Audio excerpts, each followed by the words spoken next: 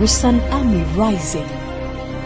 The church is the breeding grounds for raising godly men and women who are willing to apply kingdom principles and values to bring transformation to their respective societies. We need to have a national focus.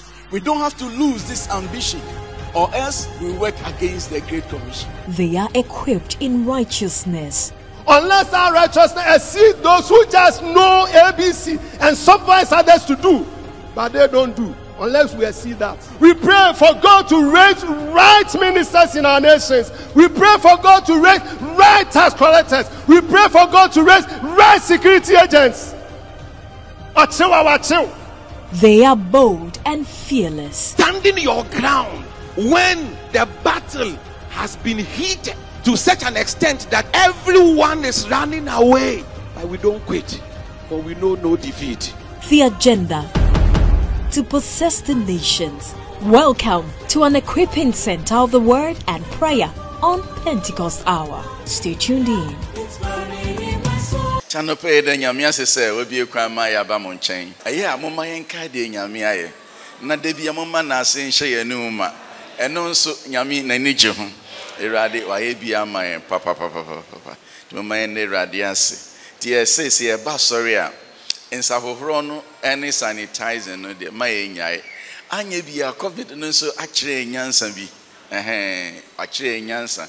Inti mic we obi kasemu a bakupe tetene bakupe na we kasene we abekasem ti esmu manenya be miensa still obi akasemu wi a de esese ye ne yaye de ese clean ha na foforo aba ne ade o ba sorry a yesi mass na enya by force but wa pesa wo sha she ebinum hihye mass no yare ananka ha omo obi wa sister ba ko se na hwene obeposasa sanse bibi wo atmosphere no ma emoa no o share max wante da enti aban si yenyi o se one de obehye aboa no okwan bi so enti enye by force obi an show obi but obi an fa adwen na afren so se wo mo pane ani bia mioni anebo enye ohwe mi mabo mfie mienu ni se wo bo a eye edo a wo kira ma wunua esan se wo mfa de no ensa wunua se wo moya na umwa ama adene enko so ntimo obi amie nani we enye ohwe oba irade kan ya hu bibi kura o mu a irade obetu sa de na fie ni peduem hallelujah afi bia ye de team na ye de ba no ngese bia ye boy esremu a na ye nya bi ne ye de aba ye to ye boa hihye esan say team na ye de ba no eye butaya esi ani so a ye pese ye duru ho enhihye ti de bebe bia eboa ma ya ben ye butaya na ye pese ye de fa aman no inti afi no ye say team no eye equipping the church as an army to possess the nations say ye hihye asafo no sa asrafo dom na yakofa oman sinti a ye ka say ye hihye asafo no say yesi o ye nko ne yemfa aman nti ye wadwuma bi wo ha esese ye ti ye kase ye hihye bibia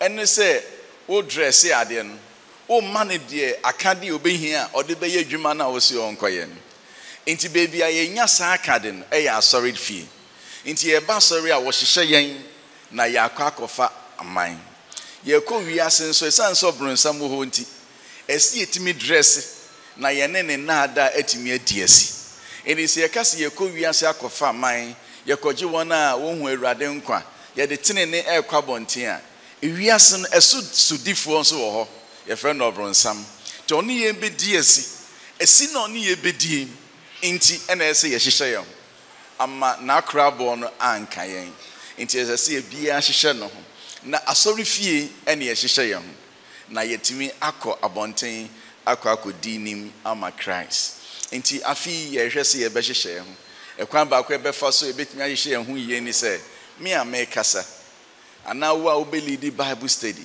ana kwa afọ mbeto nwum ana de obelidi worship de obelidi opening prayer de adibia ye be ye wa ha bia ese me siesie me ho yie ene de o ye nso siesie ne ho yie ama ye ba yetimi nya sunsuma hoɔden e de amamo so won so ba sorry a eya catch the one say me kwahwehwe me ho ama metimi ne obronsam na ede ediasi me kwahwehwe me ho na metimi afa me man so ama Christ enti unya ba ha eya bi wani na bi waso na hwe so benya bibia kuta a wo de be sakra ho na de akosakra wiase a enti saadi we enti ehwe kwan se ense presiding head beba asori dem a ansa na wa be ohwe de obeya worship enti presiding head aba na ohwe wanim a na wanim se worship also beya worship na wa ka chere ense da ene wa de bebo yeah ya mon kan chen ise ye ne sa ye ma de na ye na emunyedu ese so bia timisiesie no ho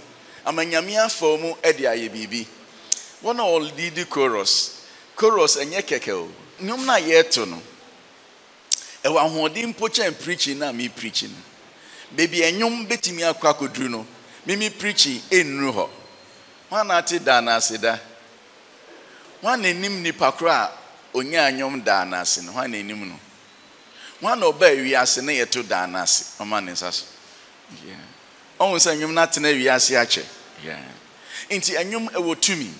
It is a me chorus leader. Mama in family who said me elder. To me near the show on Sunny ye kese. It is a winning nyum to a mentina one and master and uncle. My elder who say nyum no bet me abuabi. Na afi munsie sie mo ho. Mo mompae. Mo nantitininim. Na se wo begina mic in echi a. Won kronkron ho ode na ba wo so. Ama sa wo to nyum a asayen yare. Otonyoma asayare tade bia ye wa ha bia ye edisiesie ho ehhehye ye ho ama yetimi akofa man mrante na wo boban nyame ahoden emma ban no so eba de ote ban na chi no so eba nipa no so edi se nyame hom wo so na wasiesie ho ye a oba obefa sa ninum e de aye bibi e wo ye ntem nti obi amie ne yensesa ya adwen ena afi asori nye no ane se ye yo ye ba sori be hia nyame ahihye na ye nso yakosesa ye fie enti no ufie oyire ene wo ma wo besesa ho woni wo kunu wo sesa ho wadwumem wo sesa ho bas wo enya hoden a wo ntime nsesa baby wo enya hoden a ye ntime mfa man no man na ho kwa ne so sidi for patchomati de ye kanase yeah na afibia no team na ye de ba no ya na ejina chirosem so enti chirosem na team ni gina so no we are Pentecost ni so hu ni nyina enti na bia na won hyedan hye no nso ti test miensa ena sa botaye afidie ejina so hu ade de kan ye den 21 Hebrew 4 engoman ti dumiensa ichemu aduenu ne aduenu baako de etosum yenu ne yesen 11 de etosu bio ne yesen yo intene meye baako de dikan no ho adwuma me kasa ne nyina be free de dikan no tie mama yo betimi akan ne ye na me kan Hebrew fongoma no ti dumiensa Hebrews chapter 13, reading from verse. Hebrew for eti dumiensa yi mu adionu kosi adionu baako. Eti fiase wosi nhyira. Na asumdwe Nyankopon na wonam da apam no mogya so. Ayi nwan no nhwasofo kese a wone ye ne Awurade Yesu afri awufo mu no. Onsiesie mu adepa biara mu ma monye de ope na onfa Yesu Kristo so enye mu ade a eso nani ono na animonyam ka no daada amen. Bra okay no fine bana o trumika enti wa ma omomoti ha na nti papa ha fo no kwa na tie enti no obeto bo na wa kan ne kama yeah enti oka na ya ka di nachi nti obako ne kakra. Hallelujah. Amen. Me pa to making kan wo Hebrew for ngoma eti dumiensa yi mu adionu ekosi adionu baako. Ati fi asem nhyira. Na asumdwe Nyankopon a onam da apam no mogya so. ayi nwan no hwefo kese a wone yen Ewurade Yesu afri awufuo mu no onsiesie mu adepa biara mu ma monye de ope na onfa Yesu Kristo so nye mu ade a eso nani ono na animonyam nka no daada. Amen. Amen. Oyade me kana makadimechi na sumdwe Nyankopon a onam da apam no mojaso eyi nwan no hwefo kese a oni yen Ewurade Yesu efri ewufuo mu no enti ensam ne yemienu de dikan o kasafa asumdwe Nyankopon enti nasam ni nyina odifri asumdwe Nyankopon ho osre ni bibi na asumdwe Nyankopon a onam da apam no mojaso eyi nwan no hwefo kese a oni yen Ewurade Yesu efri ewufuo mu no enti nipa oka ne ho asem na ye asumdwe Nyankopon ye Nyankopon osi ono ena wagye yen ode ne moja agye yen ena osi weyi Yesu Kristo efri ewufuo mu Yesu a oye enwan yen hweso fo kese no ena osi onsiesie mu adepa biara mu ma monye de ope enti Nyankopon onsiesie yen ewo adepa biara mu ama yen yetimi aye de ono nyame eden epe na onfa Yesu Kristo so enye mumu ade a eso eni onfa yen Ewurade Yesu Kristo so onye yemu ade a ebeso ono nyame eni ono na enionyam wo no daada. Amen. Sa asemwe eye inhiraso ensem ye ka se inhiraso ensem a eye empaibo akiri ensem a ya osofopanin etai ka edihira nipa no anoma bi okanchi egu nipa no so de se de ya osofopanin no eka wapam dadam o se Ewurade nhira mo na onhwe mo so Ewurade ntinani mo nkyere mo sa anoma ni nyina eye inhiraso ensem esa ye empaibo a okagu nipa no so enti wa so betimi aka bi agu okram etume bi wa nipa ni bi wo ha ya na mo kamususem agu mo so ba wonim se wo kabususem agu so obi wo twe ni mu kra o se ebe ye ni o twe ni mu keke kra o se ebe ye ni obi chia no kra se se sen o se de aka enti sa no mani nyina enya asem papa wo kagu okra so but we ye ka benediction sa mpaibon nsem yi a woka edi twa mpaibon to na eye insurance ma woka nchigu nipa so insurance ma woka nchigu nipa so na ya wanso can be go crash o say sa asumdwe Nyankopon o say onsiesie mo adepa biara mu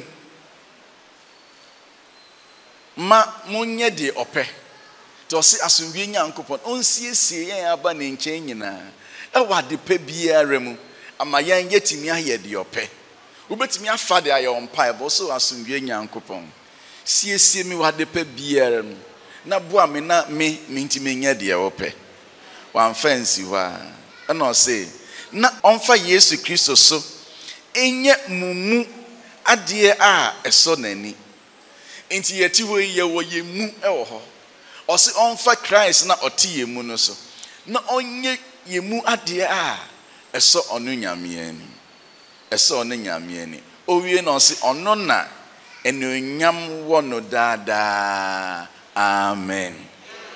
Wọ́n say yẹn mpaebọ. Ti mpaebọ ni yẹn mienu na ọbọ. Dedi kan no ọbọ ne sẹ́yìn. Mpaebọ ni yẹn mienu dedi kan na ọbọ ne sẹ́yìn. Ọsẹ dẹ́n. Ọsẹ asumdwe nyame onye dẹ́n. Onsiesie yẹn wadipe biara mu ma yẹn nye deɛ onu nyame pe. Deɛ tɔsi mienu ọsẹ asumdwe Nyankopɔn onye dẹ́n. Onfa Kristo so enye yemu ade a esonen Mama yemfanye empire. Yemfanye empire.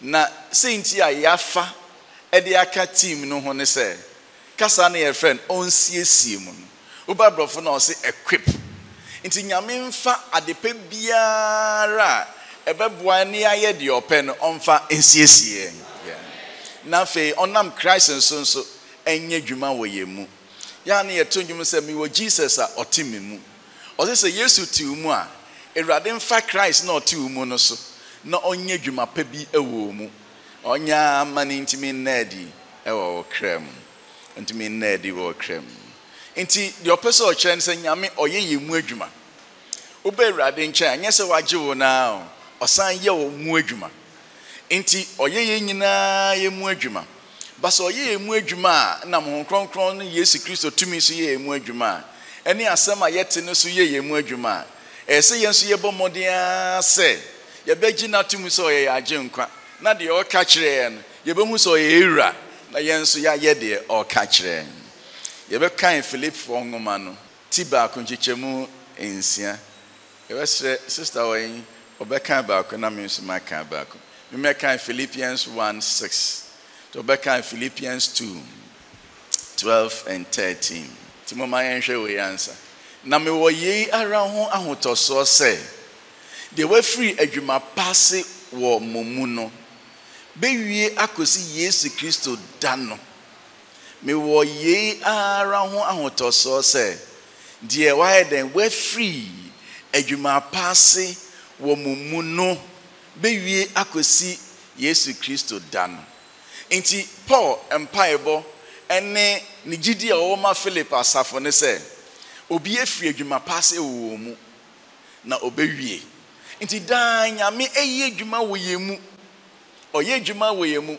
enu nti na Hebrew for sampaibo no se Ewurade nsiesie yen kra onfa Kristo so enye adwuma pa wo yemu nti me pese obi ama na ni ba no ho se nyame ogye wo na obetena wo mu no oye adwuma wo mu nti na me ka sei wo tene no ene no etwe asem no ede ko wo mu nyame be fa asem no aye adwuma pa wo mu se oye adwuma no wo mu a de be na won so be ye your sister nso be kind de se won so wo ye Philippians 2:12 and 13 hallelujah me pa cha me ken kan Philippi 4 eti 2:12 and 13 eti fi asem kwaje ho modemmo enti madofo se de mo ye setie da no enye sebre a me wo mo nchen kumu na mom afe a mini mo nchen yi titire no mumfa suro ne ahopopo enye mo ara mo nkwaje ho adwuma nwie na eye onyankopom na oye adwuma wo mumu na monye opema monye adwuma nyina se de ebeso nani amen amen second last 13 view na eye onyankopom na oye adwuma wo mumu na munya opema monye adwuma nyina se de ebeso nani amen na hwan na ye adwuma ye we mu o se ye friends en na eye onyankopon na eye adwuma wo mumu na mwanya opes ma maye adwuma nyina se de ebeso nani hallelujah me that's enti nyame ye adwuma wo ye mu oye adwuma wo ye mu ma yenya ope se ye be ye de ebeso nani adenti na osi oye adwuma wo ye mu ma yenya ope ye mpe no nyame onhye so odi obia pa ma no enti obia oye adetenene no ono a na penti na oye obia oye bone no ono a na penti na oye esansa ade bia wo ye bia wo pewom indi se nyame ye mu adwuma oya se de be obenunu ya na yenya pese ye be ya ade a eso nani enti bo se nyame eye adwuma wo ye mu but e se wo de wo pe no etwe de nyame ye wo mu no wo de ma edadi enti o se ebra minimum nchen momodia na moa mumfosro ni ahompopo enye mo nkwaje hu adwuma enwie Ewurade agye yen but oda so yen kwaje no hu adwuma ewo ye mu se de be ya se de esi ba ne nchen Obeya ne yɛn ho ayɛ fɛ akyɛn sɛ deɛ esi baa ne nkyɛn no. Ama ɔde yɛsi nkwa nkyɛn na ɔde boɔ paa ato yɛn so. Yɛbaa Yesu nkyɛn no, yɛbaa sɛ deɛ esi tia. Sɛ wogye Yesu di a, yɛbɛka kyerɛ sɛ kasa nnɛ da yi, mefa Yesu yɛ me wura ne magye nkwa. Woka wie a, yɛse wanya nkwa. Yɛatwerɛ wo din ɛwɔ nkwa nwoma mu. Nipa ni bi wɔ hɔ a, mokɔ fie kɔka kyerɛ mo fiefoɔ sɛ moagye Yesu adi no. Ɔmo ka sɛ, "Ei!" Because ɔmo hwɛ wo a, ɔmo nyini sɛ wobɛtumi agye Yesu adi. But wagye no adi. Enti yɛba no, yɛde nɔɔma bebree na bae. Yɛde adwamansɛm bae, yɛde ntorɔ bae, yɛde suban bobɔne, yɛde nɔɔma bebree bae. Yɛde abayisɛm nyinaa bae. But wogye Yesu a, na enwie hɔ a, afei na ɔba bɛyɛ wo mu adwuma. Ɛde sɛ Lazarus a wanyane afiri owuo mu. Lazarus wɔkɔ akɔdeda no, wɔde ntoma kyekyere no. Menim sɛ deɛ wɔsi deda no deɛ, but yɛ na wɔde wɔn to adamena mu sei. Ɛde sɛ wɔde ne to hɔ a, ɔbɛda n'akyi flat. Yɛmfa ne sɛ yɛakyekyere no. Ɛna Yesu ateɛ mu. Ɛkwan a Lazarus faa so sɔre gyina hɔ deɛ, ɔno Nyame naa n'anim. Because yɛakyekyere wa, ɛbɛda na wasɔre gyina hɔ. Na ɔba no, na ntoma a wɔde sie no, ɛkyekyere no ho. Nti menim sɛ deɛ na ɔsi nante. Yesu teɛ mu na ɔse, "Monsane no, na momma no ɛnkɔ." Nti wɔn a wɔyiyi ntoma no firi no hɔ no, ɛnyɛ Yesu no a. Ɔhyɛ da na wɔanyi yi. Peter nom na yiyiɛ. Ama ɔde akyerɛ sɛ ɔno no, ɔbɛnyane yɛn ama yɛn nkwa. But ntoma no yiye ni deɛ, ɔde bɛgya nipa. Ɔde bi agya me. Nti yɛgu so a yɛka Nyame asɛm na wohu sɛ, "Ei, adeɛ da so ɛsensɛn me ha." Wohu a, woyi to twene. Afei ɔbɛyɛ wo saa na owuo mu ntoma no wɔyi ne nyinaa afiri wo ho. Afei wɔn a nka wɔnim wo ka ne wohu a, mɛka sɛ, "Ei, Nyame wayɛ ade kɛseɛ o." Nyame ayɛ ade kɛseɛ. Ebere a megye Yesu di a na meba kakra. Na mede me ho ahyɛ asɔre no mu paa. Magye no adi afa n'aso a, na mede ne nam kɔ baabia. Na ewia bi na aka me ne me papa nko ara wɔ efie. Ɔtwɛn ne nam foforɔ bi nso. Ɔno nso na ɔkɔ asɔre, but omia n'ani nkɔ asɔre no. Omu a na watwam baako akɔ asɔre. Nti ɔnyɛ nyamesom ni papa biara saa. Na ne nam foforɔ na ɔtwɛn ɔmo. Time aso a ɛyɛ sɛ ɔmo ba. Ɔmo ba a ɔmo bɛnom nsa. Nti ɔno no nsa a ɔpɛ paa star ɛna sansa no ɔpɛ. Kane nso kɔtɔ nsa a menim sɛ mmeranteɛ no saa na moda so yɛ deɛ a menim. Ɛm sɛ obiara ni ha a ɔyɛ bi saa. Na wobɛfa bottle. Tupɛ bottle mmienu, ɔbɛfa bottle mmienu. Na wode akɔ, wokɔtɔ a yɛbɛgye bottle no. Na ɔmo nso ama foforɔ de aba. Enti no, mene no nko ara na ɛwɔ hɔ. Na mehu sɛ ɔnenam saa, me nso menim sɛ ne nam foforɔ no bɛba. Ɔnenam ne nam bɔ mpɛmpɛ wɔ hɔ nyinaa menim sɛ nti a ɔbɔ mpɛmpɛ. Afei no wakɔfa bottle mmienu. Mene na ɛte hɔ. Wanka hwee ankyerɛ me. Na wakɔgyina abɔnten. Na ɔbɔ mpɛmpɛ. Ewia abɔ, obiara nso ntwa mu anim hɔ. Na wasan ba bɛtena ase. Na me nso mehwɛ no. Na wasan akɔ deɛ ɛtɔ so mmienu. Na ɔba bɛtena ase. Na wahwɛ ne watch. Na me sɛ da ma me nkɔtɔ mmra. Na ɔsɛ David menya obi. Na wasan pia abɔnten. Afei ogyina hɔ a mehu sɛ ɔnya obi no. Na me sɛ da ma me nkɔtɔ mmra. Hwɛ m'anim saa. Ɔsɛ last one. I just said mekoto we ya ọma mi nkoto bi o ọhun ti o eduru baabi a me papa be ye Kristoni na ọba ya sorry na me be ye apostle se me kofia na se me duru ne nche na me chia na onu mo be di kan sorry wan frame me din me fie din bi o frame me apostle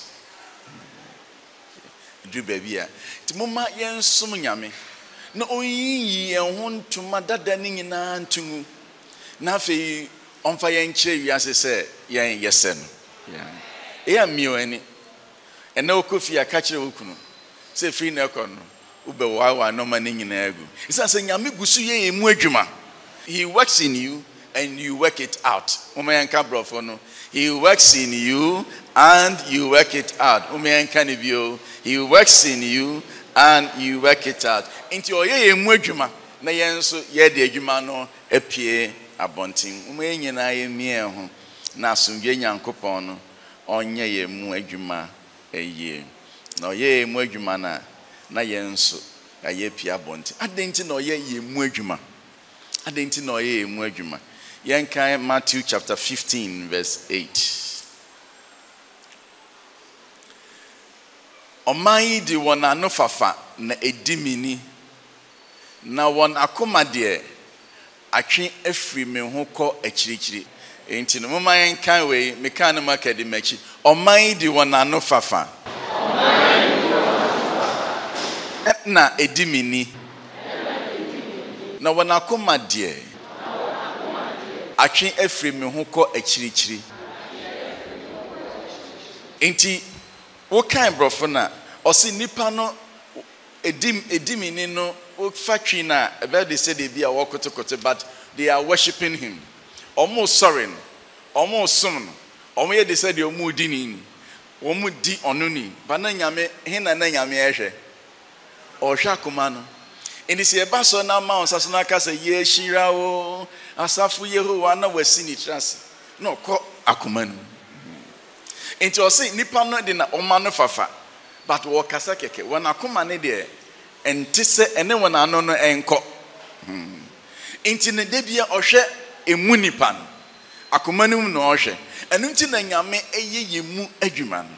Yenkan verse 19 or Matthew chapter 15 where Matthew chapter 15 verse 19. Yes. Say na akoma mu na adwemone awudisem ayefasem adwamansem awifusem adansekrumu ne abususem free. Amen. Na akoma no mu na adwama adwemone awudisem ayefasem adwamansem awifusem adansekrumu ne abususem free.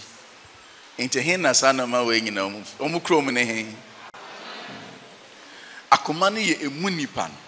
Ente ne se nyame wanye wo mu adwuma sana ma we nyina wa ye Kristo ni nso ebe piepie acho ene atinas.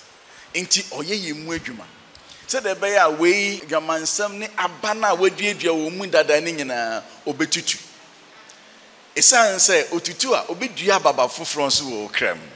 Enti so ordinance ka we baako wo hu a no ka se jaya na oye wo mu adwuma wo nso ma ho kwan ne jaya de person che no se enti anyame ye mu adwuma ne se akomanum na sa no ma we nyina efi. Enti so obi sabe obi eye adwamansam a enye ne nya kono a ne hye no na mum ni mu no sa no ma ne titim sa no ma ne titim. Enti yaba asori ubetimi ahye wo de eso atare kama no waba no ama onsaso no na wo su na wo hire rade wo ye ni nyina nyame hwe emu nipa. Enti na nyame ye mu adwuma no ye bekan Matthew chapter 12 Matthew asempati dumienu.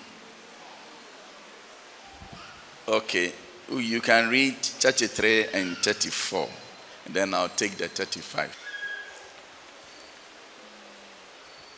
Matthew wasempa eti dumienu yimu aduasamiensa. Atifia so se akoma ne asetena. Momma dua no nye dua pa na naba aye abapa. Anase momma dua no nye dua bone na naba aye ababone. Na dua no aba na wode hunu dua kro. Mhrutiamma moye adebone foyi. Mobeye den atumi akansempa. Na de aye akoma mu abu suo no.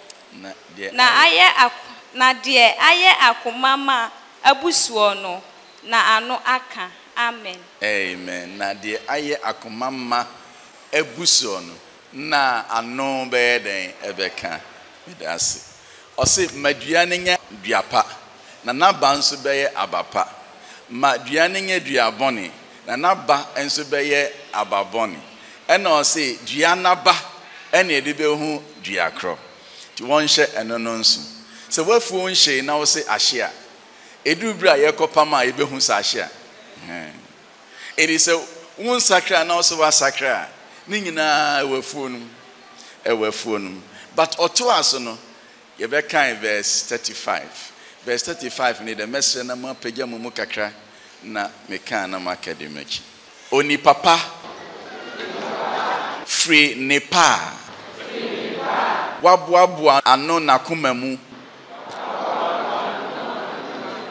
na oyi nepa adie na onipa boni free ne bonia wabuabua no na kumamu na oyi ne boni adie osi ni papa ofri nepa wabuabua no wo hen na kumamu ena obeyi nepa adi ena nipa boni nso fi ne boni a wabuabua no e wo na kumamu ena obeyi ne boni adi eni opese ohun nipa papa ehin na obehu no wo na kumamu na hwan na wahu obi akomada on sa de na ehu yeti hai hwan na ye bad pa o man nsaso on so obi e man nsaso ba ye nyine aba sorry o therefore na nanim but enye ono nko ananim nyamenim ena wo nso wonim bible say nipa bia nim ono ane honhom na enka woni nyame mpa nanim anka en hadwen de hadwen pa ne say damfo no nso onim de ani na nya no aye friend of bronsa ono nso onim senka woni nyame mpo a enka ye but we nim ni nti obeto ato ano nti mama entinase ye ka ni papa e wa komam nti ye so bia hwe na komam eye o se ni papa free ne pa waboaboa no na komam e na oyi ne padi oni pa boni nso free ne boni a waboaboa no na komam e na oyi ne boni adi wan e na wo ha wahye da boaboa ne boni ano na komam na kwan ben ye fa so boaboa no ma no wo yakomam o se waboaboa amenkire mu kakra ye nama ye koba nyina ye tase no ma ni bi ye nya bi free ye namfofo nchen isa sen komo boni ebe se obrapa obi wa na damfo pensekro one na nanam ebe kakra nso na ono nso pensekro opa oye oba warefo mo wadamfo pa nya mami bi anansen wagya nekunu wan hwa eni mfie mienu awa gya ye beba otim wona ne kasa na kasa o me ese mitumi ese me ye na me kofio mi wura beba osia ti na me migya ware o ewe enya de a mitumi ka bia kofie ubekasa agro na de ne ewrawo ya intimaka mienu wonso ka ba ko chem ekwan ye fa so esisa no man abaye bia mini no na ne maame ekwa akoye adwuma bi na adwuma na maame ne koye no na osofo bi ehun se maame no okase okoye sof maame a ebe hadwen enti no memwa no na ontu osofo no ne ye ne ni titiru ne ye no so onim ne ye ne se ne ye ni akoma kra we ache enti oye se okoba bi aba na nwumre memra na ye nkotu nipa no fo ti meko omufie entem kakra ena me hu se na me pese me hwe TV na omuyi program bi meko ho na nkola egu fom o mama kwan na omuhwe TV ena me so efi hanso me se TV ba ko hwe akire ho ti me fa akire won se na mpani fa wo fie ho no eso ti TV no ade se me hwe ti me ba nkola na nche na me so nkola mo me hwe me change channel na me hwe yi ba ko bi pe o be yi ni 5 minutes e news e be twam sisi ya na masa mama ba be hwe mo ayi e no mo nyina se oh dad Eric no mo sorry akola ba ko pan sorry to the form was almost on sorry. Na sorry and not na ne koto Jesu. And no share me. So obian share me sada. So do see share me and makuma etu. And I miss you and yeshi or monche. And almost a debe now kalani di omanugun is debe na yen. Almost chin is on free or nonco. Also cry your ho of you. And your papa fee. And almost chino. Na kalani kunina. Oh, show me. To me say, oh, mama, show man. Mamina. And you may be kind of handsome. Nebani. Inti. Nebakra ni na mamino. So, next year, some you may be kind of. I know by a ding. Inti and the cresse. Papa neka se mami we onia kumakra na ogdiko. This of mami ebe hagin and no cre. Na hina kola we onia subawe. Why any baby onya? Ah? Why? Inti ne mame nso e ma ne bi. Ti enama ye kɔ ban nyina yesesa. Yesesa bi free dwom.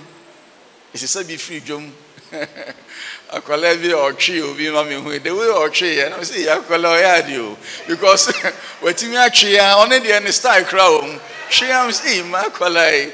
Wasua manatras. Adofo ne monti sanoma we nyina pese oyi ni papa pa hwe ho ye san so bebo no ma boni bebre anu agu akomam bre sem no ubeyi apie bre sem we am rante wa hana mota hwehwe pornographic pictures mo a mu biebie TV na mo hwe crofom ne crofo deda efe wa dwen sa wo hwe keke o but era mo a mu tietie nwom a enwamansam nwom no mo ye ayo se enwom ne ye wode but era and until now, we did better sign you media. Fatigue whom no so a bear. Okay, to be a do ye any day, yen I got to me say, ye muno and not trouble no, and until yami a muejuma. It is a yami a muejuma. A cram bench in a befaso, yen in the bebom, na yetimi the oyen, yans ye betting me a year, manade the ewatin him. Ha, and medu. So it is our responsibility to act upon what God is working on our inside. Then acting upon that is what we call righteousness. So what do you pay a sign ye dear any friend tinene? It sounds a 1 hour do pay ye into obetiaoka.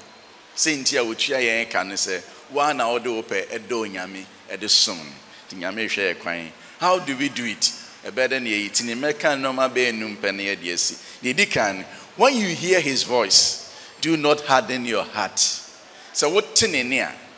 So what tinene say yami yo mwajuma in primu akuma.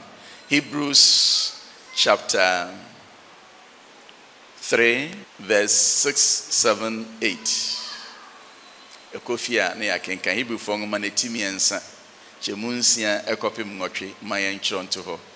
The Dimu Hinepa verse 7 say inti said ye honhom no kano enne say moti nenia verse 8 he say then verse 8 mum primo akoma woti nene na menka say mimfi wo ha Nyamekye say boyfriend girlfriend unware no de o ye na nya menka say mimfi obema mi sikanti davi say wudi ni sikanachi ade Nyame wo ma on onfama when convicted of sin, get rid of it. So you made an insert pointy boni be a war creme. A year also, if you will creme at Tokunim. What kind? Ephesians chapter 4. Yakofia Yankai from verse 30 to 32. Ephesians 4 30 to 32. 30 ne say, na mo hu onyankopon ho kronkron wode asomo ano ama oje da no re momma wonyi yaudie nyina ne kokobone ne ebufuo ne anokrokro ne ebususem ene bone penyina emfiri mumu ti se nyame de ne nsatene bibi so wo mu a eya yi se wanyi a oho ne re sanso oye dwuma wo mu wonso a o ma no kwan ema onye de tosum mienu eye guard your heart bo wakoma ho ban esan say yesesa no makoya akoma muntin eya memmi akoma ne pono na ento ho baabi Yeah, bohoban. Yeah, kind. Hebrews chapter 3, verse 12. Munhwe ye enuanom na komabonia enyini ama mumu biaremu na wanwai emfi nyankopon tiasefo ho. Munhwe ye na komabonia enyini enramo na bibia enyini no enye eyebone na enra wakomam esa be wai efi nyankopon tiasefo ho. Wonhye no, so you guard your heart. Guard your heart. Fine. Yeah, to us. Number 3, fellowship with the brethren. Mamu nya ye ho nhyiamu nyadaje bran sorry. Se obaha ubeti asempa. Wo fia nsembone ne doso. Enti wo ma na obaha na we kan bi na e bompa ni nyina ewura eboawo. Enti wona one time mastering ya na wota ye normal enfra. Obehu no kura na afi no onum cigarette. Behu na ohu na wate. It sounds almighty. Oma bone no efa ne nomum. Ti ebekan Hebrews chapter 3 verse 13. Hebrews 3:13. Na emmo muntutu mohofo. De biara wodaso bodin se ene no. Na bone na da empre mumu biara akoma. Osi yentututu ye hofo. Ede biara wodaso bodin se ene no. Etume bi ne e basori ankofo se e basori dodo. We the ochiro Hebrew osi nke be ya nke de bia ye nhia. Ni yentututu ye hofo. Amabone na da emprim obi akoma. Bachomote de ekanasi. Omemfa Hebrews 10:25 enka ho okofia na wakan. Hebrews 10:25. Ochoka ho. The toso 9. Keep your body in check, that the Spirit of God will prevail in your life. Mama yenshe yinipedua no ene ya ama ye kansempai ye basori ye anye de enfra. Also so wudi nipedua no ene na konachi a untimi nya ade etene. It was for Paul ekan say me hye me nipedua ene ya 1 Corinthians chapter 9 ye kan fi 24 akopem 27. Ye nkan ba no betimi achro Korinto fongoma edikan 18 kron chemu aduonu nan ekosi aduonu nson. Ose verse 24 ne said na munim se wona wosi America kan no wonyina tumika no de nanso obaako na onya enkonimbuo no sara na muntu America na munya bi. Na verse 27 is na mum me hye minipedua ahoya na medinunya America asem machre binum miara manye de enfra me hye minipedua no ene ya na miara American sempai manye de enfra. Last one, strengthen the spiritual man in you by exercising it constantly. Strengthen the spiritual man. Na honhom nipa na wo mu no mane nyedin. De bia ya ye na exercise. Ye na exercise. Ye be kan Timothy ngoma edikan 89 efri enso ekopem nwotwe no. O se na mmerwana nsesem huhuo no de gu na bo onyamesom pa ho modern. Bo onyamesom pa ho modern.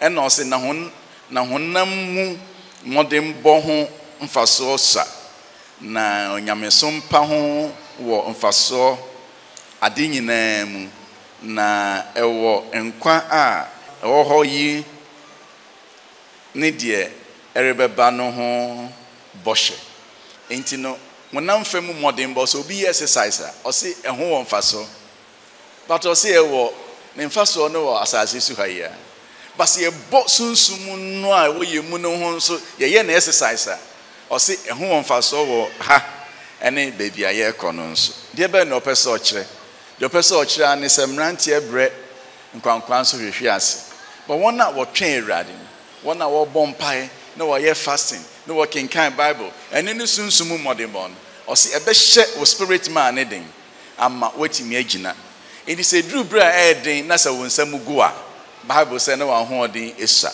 edu bra mrante bi dada na wonsam gu na oni omo badwama na kyese wosunsuma hoɔden esa eduru bra wo kwadwumam na se amanfo fefa ska na ɔde ho kɔgyimu a wosunsuma hoɔden na esa nyese bi a wonye sika ntua rent wosunsuma hoɔden na ɛwɔ hoɔden a ɔmfa rent no ho anope me bompae se twedi ampo nyame asomdwe nyankopɔn ensiesie ye nyina na onam Christ so enye yemu adwuma eso ono Christ eni. Amen. Thanks for listening to today's word. Subscribe to our social media handles for life transforming messages.